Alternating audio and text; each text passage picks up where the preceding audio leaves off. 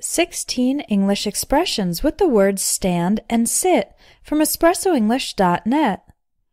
Number 1. Stand tall means to be proud of yourself and confident in your abilities. For example, don't give up because of one loss. Remember to stand tall and try your best the next time.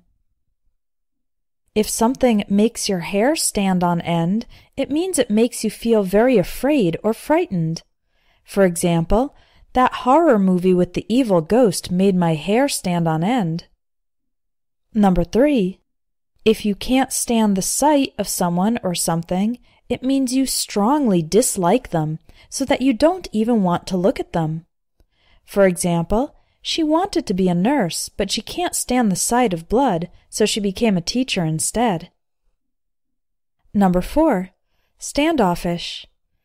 If you are standoffish, it means you avoid interacting with other people, or you interact in a slightly rude way that implies you don't like them or you feel superior to them. For example, Barbara is very friendly, but her sister Pam is quite standoffish. She's not the least bit interested in anybody else. Number 5. Stand on your own 2 feet. This expression means to be independent and support yourself financially. For example, you are 24 years old with a college degree. It's time for you to stand on your own 2 feet. Number 6. Stand down. This is when soldiers relax and don't participate in a conflict or fight. For example, after the peace treaty was signed, the commander gave the order for the troops to stand down. Troops are groups of soldiers. Number 7. Not have a leg to stand on.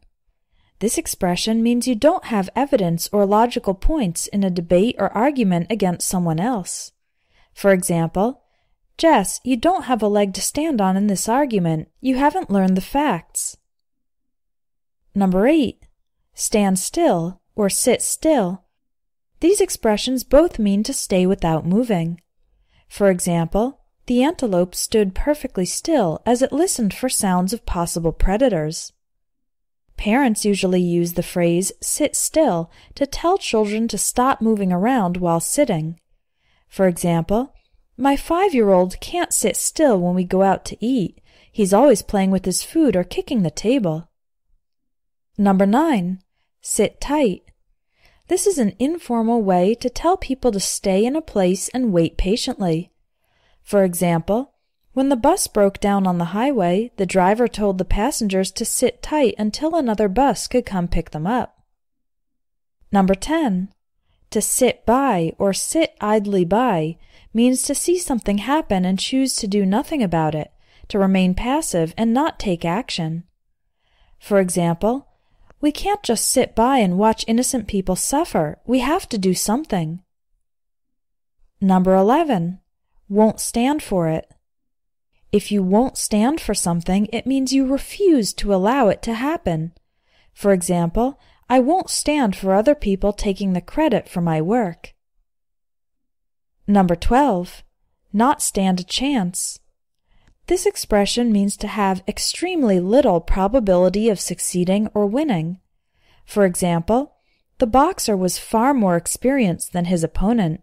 The other guy didn't stand a chance. Number 13. Take a stand. To take a stand means to publicly express your opinion on something, especially a controversy, saying you support or are against it. For example, in the interview, the politician kept giving vague answers and avoided taking a stand on health care reform. Number 14. Not sit well with someone. This expression is used when a situation makes you feel uncomfortable or slightly offended. For example, that comment she made didn't sit well with me. It felt like she was indirectly trying to make me look bad in front of my boss. Number 15. Sit out. Sit out means not to participate in an activity. For example, my coworkers are going to a karaoke bar, but I don't like that kind of thing, so I'm going to sit this one out. Number 16. Sit up and take notice. If you sit up and take notice, this means you suddenly become alert and start paying attention to something. For example, when the teacher mentioned that the class would go to Disney World, all the students sat up and took notice. Want to learn more idiomatic expressions?